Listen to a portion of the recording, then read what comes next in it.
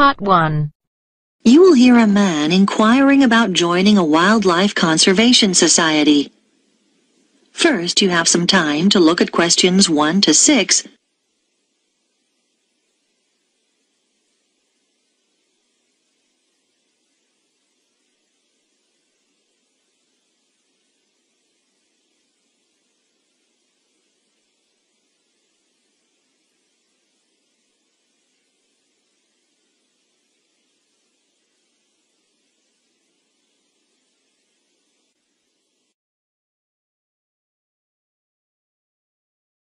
Listen carefully and answer questions 1 to 6.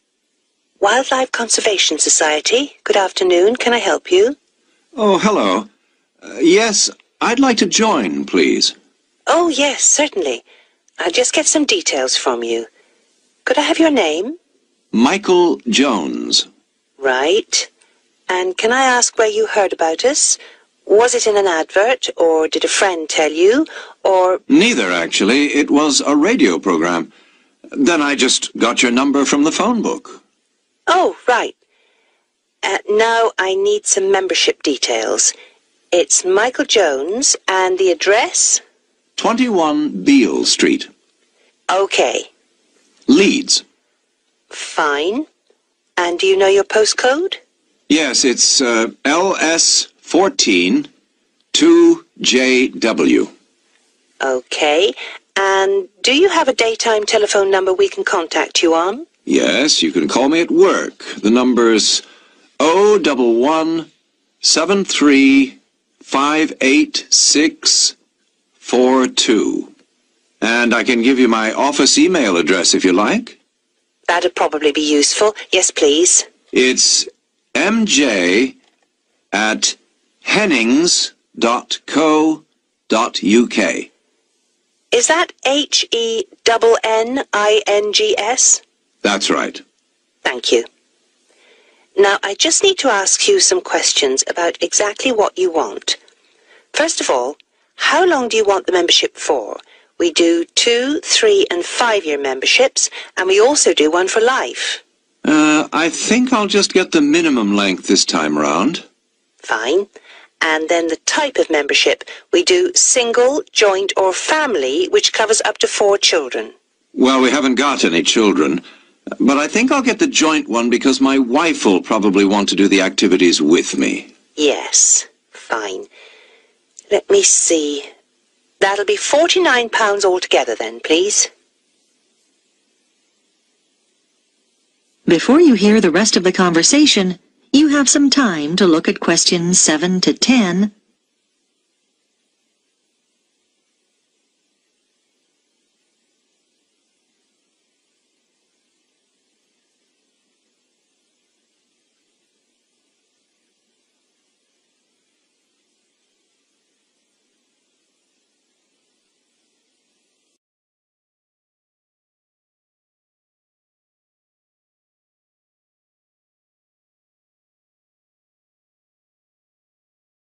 Now listen and answer questions 7 to 10. How would you like to pay? By direct debit? No problem. I just need your bank details. Can you give me the name first? It's the Union Bank. And now I've got your name, but I need your account number. 01059612. Okay. When would you like to start payment? Next month, on the 1st of October, or...? Can you make it the 15th instead? No problem. The membership will begin then, too. Is that all right? That's fine. I'll just give you a reference number in case there's any problem. Have you got a pen? Yes. It's JYZ37. And we'll be sending you an information pack within a few days. Is there anything else? Oh, yes. Could you send me an additional one? I've got a friend who's very interested. Certainly, no problem. I'll make a note of that. There's also a video we can send you if you like. There's no charge. Yes, please. That'll be great. That is the end of Part 1. You now have half a minute to check your answers.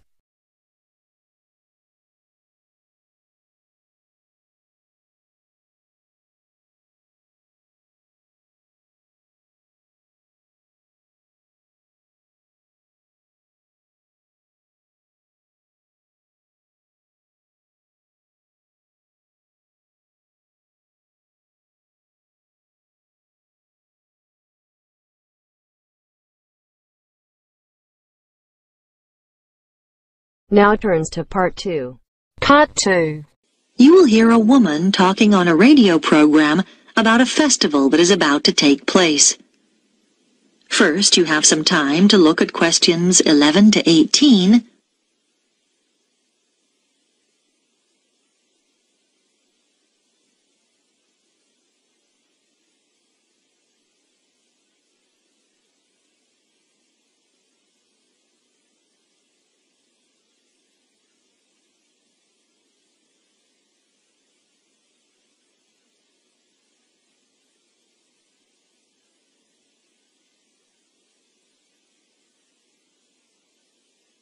Now listen carefully and answer questions 11 to 18. I have in the studio with me Mary Smith from Yorktown Tourism, who is here to tell us about some of the events happening in our state capital over the next 3 weeks at the Spring Festival. So, Mary, what can we expect to see? Well, it's such an exciting time to be in Yorktown. To kick off the Spring Festival, there'll be a huge firework display down by the lake, starting at 9 p.m. this Saturday, the 4th of September. Over 10,000 fireworks will be set off, all choreographed to music and broadcast simultaneously here on Radio Yorkie. You should get there early if you want to get close to the action. So, bring along a picnic and a blanket, as it could get chilly in the evening. One of the things that attracts visitors to the festival from all over the country is the amazing collection of flowers on show in Central Park throughout the festival. Special buses will run from the town centre to the show at 20-minute intervals for those of you who prefer to take public transport. If you're interested in seeing the latest in cars, from the fastest to the most expensive, then head over to the motor show at the Exhibition Centre from the 10th to the 15th of September. It'll be open daily from 9 a.m. until 10 p.m. So you can even pop there after work. Do you like photography?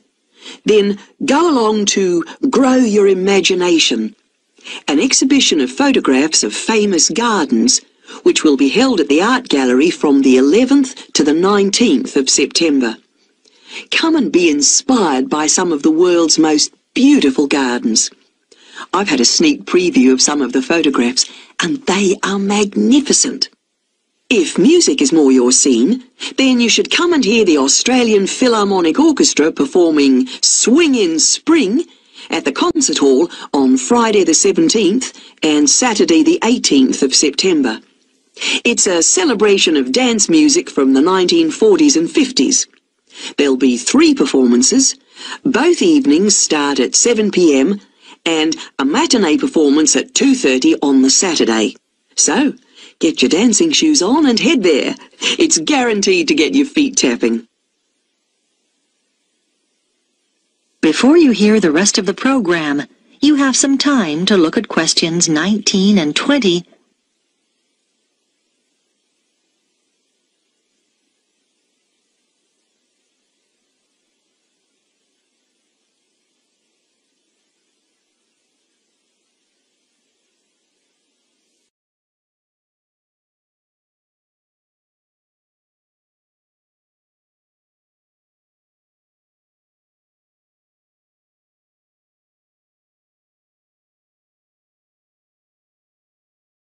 Now listen and answer questions 19 and 20.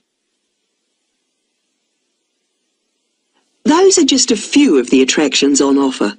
But for something a little different, you could try Balloons Down Under, which is the largest gathering of hot air balloons in the Southern Hemisphere. It's well worth it, because there'll be over 25 balloons of all shapes and sizes, which is a truly amazing sight. I'm also happy to announce that one lucky person will get the chance to go up in one of these balloons absolutely free. That's the prize in our special Spring Festival competition. It'd normally cost you $200, so it's not a bad prize, eh? I'm sure you all want a chance to win, so you'll need to fill out the entry form in today's edition of the Yorktown News. don't forget to include your phone number. And send it to Radio Yorkie. Make sure your entry reaches us by 5 p.m. on Thursday the 9th of September. Then, to see if you've won, just check out the festival's website on Saturday the 11th of September, where we'll publish the name of the lucky winner. It's such a fantastic prize, so hurry up and get your entry in. So, there you have it. Just a few of the special events happening here in Yorktown over the Spring Festival. And if you'd like any more details about the festival... The end of part 2. You now have half a minute to check your answers.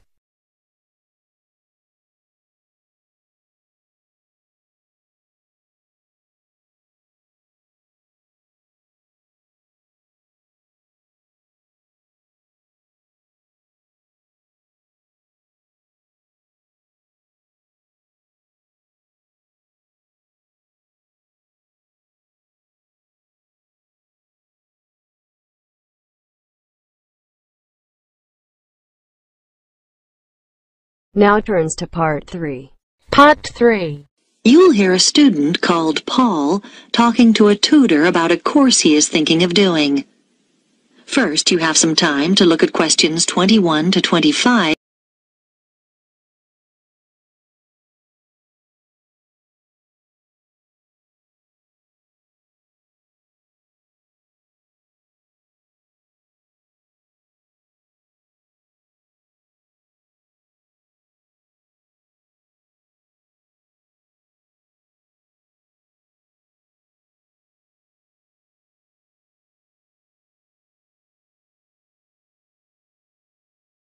Now listen carefully and answer questions 21 to 25. Good morning. Come in. You're Paul, are you? Yes, I spoke to you on the phone. Yes. Have a seat. You wanted to talk to me about the archaeology course? Yes, I've read the handbook, but I'd like to find out a few more details before I decide whether to do it. Right, yes. What would you like to know? Well, first of all, can I combine the archaeology course with one in anthropology? Yes, you can combine it with any other subject apart from classical history. That's simply because there's some overlap in the lecture times for those two courses. We weren't able to coordinate them. Okay, fine. And could you tell me about the modules? Well, in the first semester, there are 3. All of them are compulsory. We don't offer optional modules till next year. Right. The first one focuses on what can be learned from specific artifacts, such as pottery and stone tools. It's called Object Matters, and it's taught by Dr. Morris. Is that... how is the module presented? I mean, is it lectures? We refer to the means of presentation as the learning method, and in this case, it's lectures integrated with practical sessions, so it's a mixture. What about the content? I suppose we'll be looking at different kinds of archaeological remains and how to date them and so on. To some extent, but the module is basically about processes. First of all, recording material, then classification, then interpretation of the data. That's how archaeologists draw conclusions about their findings. And finally, display. Is that okay? I think so. Yes, thanks. One other thing. How is the module assessed? Is there an exam? No, it's all based on coursework. Before you hear the rest of the discussion, you have some time to look at questions 26 to 30.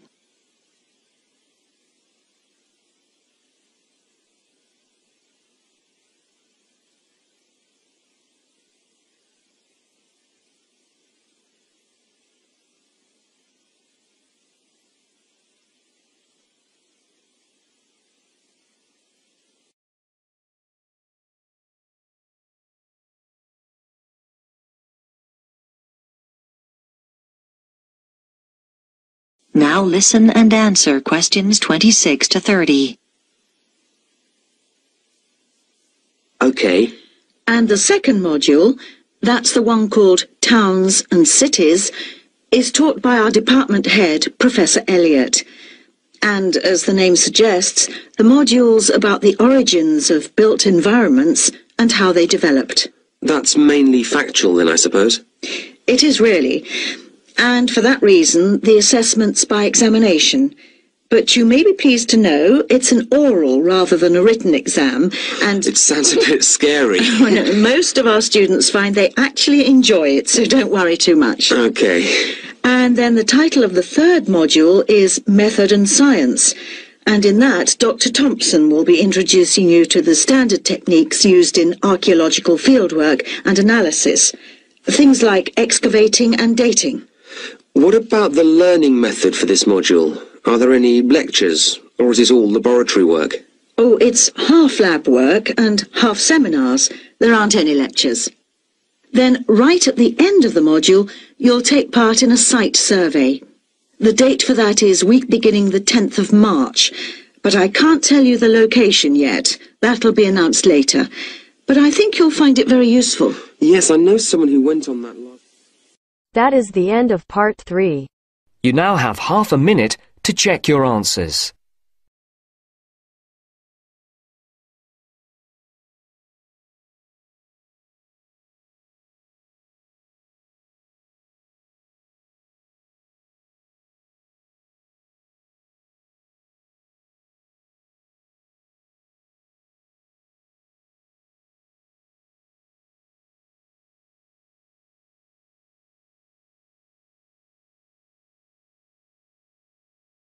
Now turns to part 4.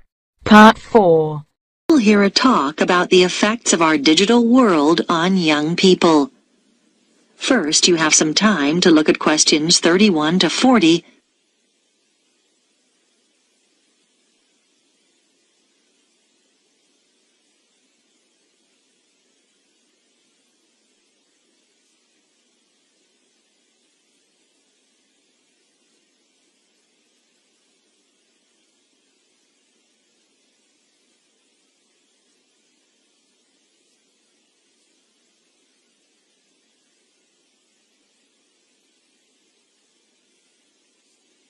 Now listen carefully and answer questions 31 to 40.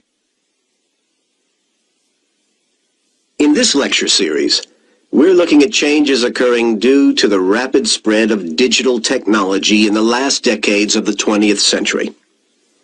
By digital technology, I include any computer-related devices such as email, the internet, cell phones, instant messaging, to name but a few.